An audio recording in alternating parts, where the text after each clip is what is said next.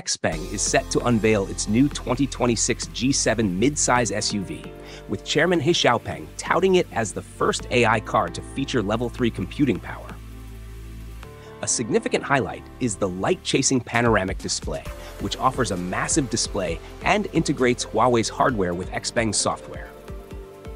The augmented reality head-up display boasts an 87-inch display area capable of projecting information across multiple lanes and covering 8 driving scenarios, including main roads, junctions, and curves. The system also provides warnings for lane changes, pedestrians, and assists in adverse weather conditions. The interior, which was inadvertently revealed by a TV station, maintains a minimalist style, even omitting the instrument cluster.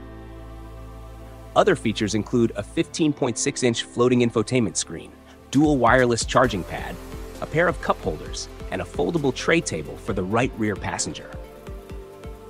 Comfort enhancements include front seats with ventilation, heating, and massage functions.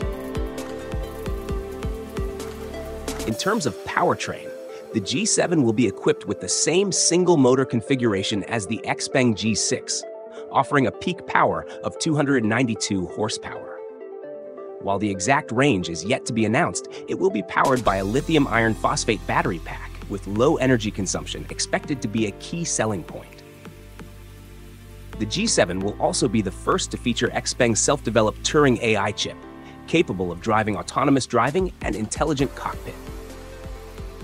Meanwhile, the 2026 G7 is set to debut and open for pre-sale on June 11, with a starting price around 250,000 yuan.